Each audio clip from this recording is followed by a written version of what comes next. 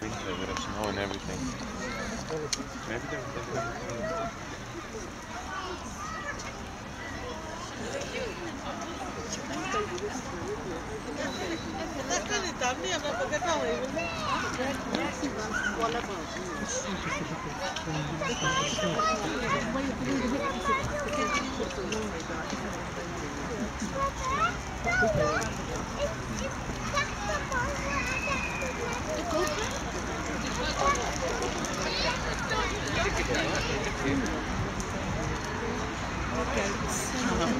We don't know about the fence.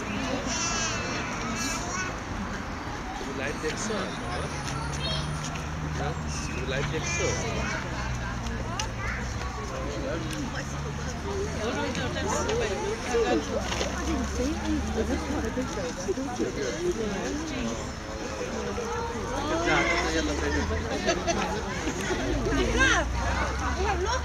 Look, he's got his baby. Look,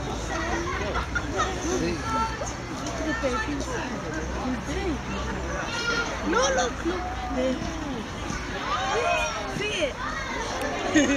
The Parma Wallaby, and this is as big as he'll probably get. He's 6 years old. Now, a kind of cool thing about Foster is that he was born here at the Cleveland Metro Park Zoo in the Walkabout, which you guys have probably visited here in Australia. Now, the reason he got his name Foster was because his mom, unfortunately, pushed him out of the pouch really early. Bo is really excited.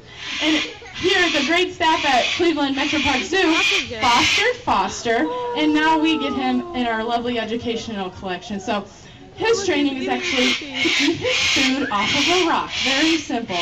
Now with training, if Foster didn't want to come out and he didn't want to eat food off of his rock, he wouldn't have to. You know, we don't make any of the animals here in the shows do anything they don't want to. It's kind of on them. But they really do enjoy it. Like, look at him. He's just bathing, enjoying you guys, eating his food. So, a little bit about wallabies is they're solitary. So, a lot of people think they see this little guy in the Australian wild and they're like, oh no, it's an orphaned baby. When in fact, he would just be enjoying himself, full grown, and he just likes being by himself. Now, these guys are usually nocturnal, but Foster here is so acclimated to our schedules here at the zoo that he is not fully nocturnal, hence him sitting on our beautiful rock here. Now, if you notice, Foster has these very long feet. That is why he's part of the macropod group. Macropod just means large or long foot. So he uses those big feet to propel himself forward as he's hopping around and running around. And you can also see as he's balancing on this rock, he's using his long, strong tail. Those tails help them also propel forward and hop forward and just balance like he is right now. Now, a little bit about Foster and his rock. He has been really enjoying it today. So I've just been letting him chill, eat his food. So we're just going to let him chill. If he starts running away, you guys